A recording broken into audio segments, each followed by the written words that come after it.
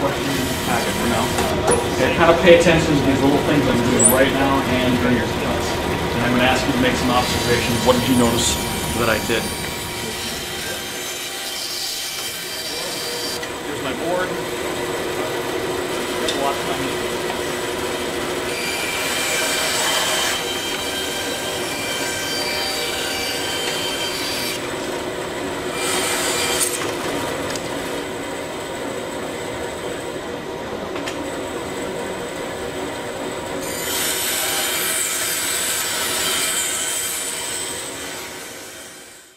About halfway or so, there's no exact spot, but about half. Then I reach around the back and I pulled the rest of the way through. Why would I need to do that? That should be obvious. Yep, we do not want to leave our hands out here in front. It's very, very unsafe to be out in this area right here. In fact, we're going to call this the sawing line. Basically, whatever's in front of the teeth, right about where the board is right now, is what's going to get cut next. It should be obvious. You can put your hands anywhere but there, and you'll be fine. Here, here, here. In the back is fine. Here, here. Just not that little space, the sawing line. You will see some questions on that. Should you be in the sawing line? Fingers, no. But did I have to stand here to make some cuts in the sawing line? Yeah. I had to stand there though. Okay, so try not to be fooled by those questions. Standing there safe, fingers in the way, sawing line, no, definitely not safe. Okay, what else? What other little things? There's quite a few more I can think of. Yeah. Well, I noticed the stop is big. Yes, I was hoping you would notice the stop switch down there. Okay, how did I turn that off? Yep, I used my knee. Okay, this is down here right in front of my knee. That is on purpose. Okay, we didn't just randomly put that there. So if I'm ever in a position where, uh-oh, I'm in trouble, I need to get out of this, okay, you've got a third hand, that'd be your knee, that can turn this off. You don't necessarily need to reach down and get it. In fact, I'm going to ask that you use your knee every time. Just slow. Okay, instead, what I'll have you do is take your board, reach around from the back, and tap it from the back to the front. Tap it at you. So just lightly give it a tap so it comes out of there. If it doesn't come very far, you can reach in and pull it really thoroughly when you get to the quiz. But here's basically what 1 and 2 are saying. We've got these two doors. We're going to call these our guards. These guard us, keep us safe from these two wheels. When I hit the on switch down here, they turn clockwise. And this machine is called the bandsaw because the blade is one continuous band that just wraps around the wheels, and it pretty much just goes around in circles over and over. And the only thing exposed, of course, is the teeth at this moment right here. Okay, so think about it logically. Should we have these fitted or shut? Like the question reads. What do you guys think? Safe. That would definitely be safe. Yep. So you're answering safe or unsafe. And do I really want you to open these up while you're using the machine? Probably not. Numbers 3 and 4. Now this is probably where the most wrong answers happen. Are in 3 and 4, and these are some of the most important questions. Let's really get this one clear here. All right, the number of teeth. What they're talking about there is you've got a guard, this yellow thing, and these are the guides that kind of guide the blade in the right place. If you come up here and you have all these teeth showing, I need you guys to do something before you make any cuts. Okay, this is pretty obvious that your hand can get some major damage done to it in this case. If this is the situation, I need you to loosen this black knob that's right here. If you're ever on this machine, it's this black knob back here, or this black knob over here. These are all the same machines. Okay. Just hold on to it, hold on to the guard. I'm just, lefty-loosey, lefty.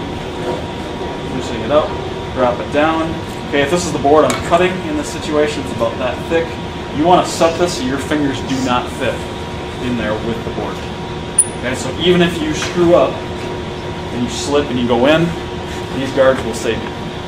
Okay, so set up the situation so even if all goes wrong, you're still going to be safe.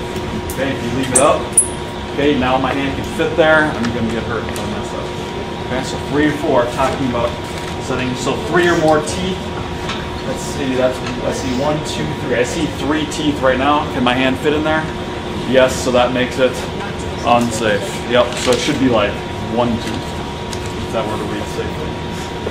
Number 4, setting the guard, quarter inch. That's really the same question. I'm not sure why it's in there twice. Quarter of an inch or 3.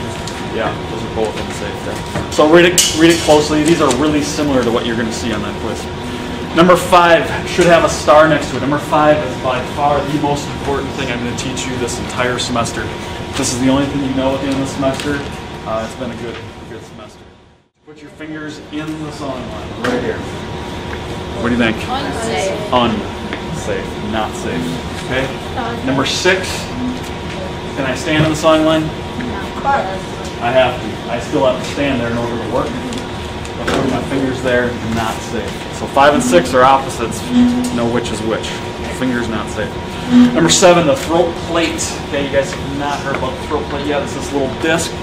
Fits in the hole around the blade. I take it out when I'm chaining the blade. The blade fits through this gap and goes on the wheels. Okay, not real important now, but anyways, think of that as kind of your warning line. We just don't want our fingers inside the throat plate. It should be obvious. So, should you put your hands inside the throat plates? Definitely not safe. Number 8, one hand to guide it, the other one to push. That was when I was making that long cut. I did this, I pushed, I kind of moved over here. I wouldn't normally move around, I was moving so everybody could see. Like that. And if I demonstrated it, it's going to be safe. So, in this case, one hand to guide, the other to push is safe. Yep. Yep, that's when you're cutting the long way. That one's a little more dangerous than the others, but sometimes you just have to do that to make cuts. Let me show you a better way. It's not actually on the test. I wish I did flip it on the test.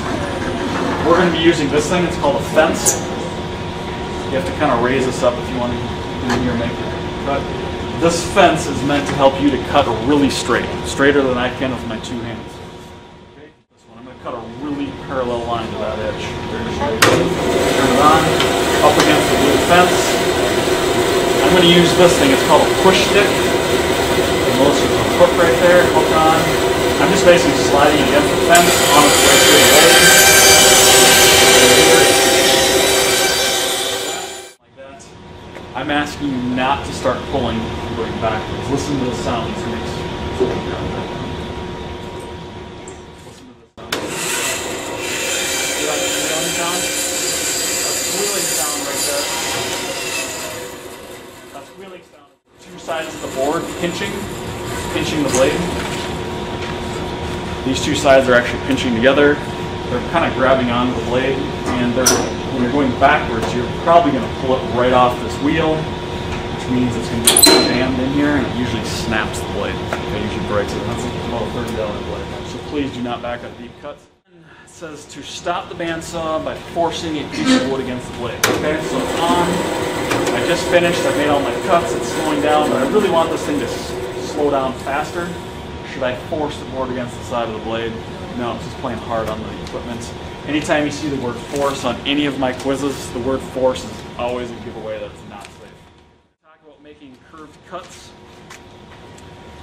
Let's do an example of a curved cut. Let's say you needed to do something like this right here.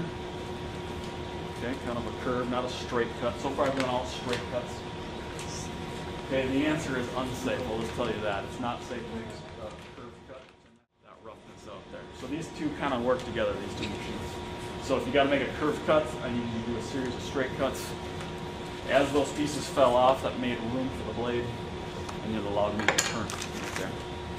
All right, that was 12 and 13. Number 14, safety glasses. You're already wearing them. You can figure out how to answer that one. 15, should we talk to our neighbor about tonight's plans while we're cutting? And obviously no, right there. So a lot of common sense, just think about it type questions.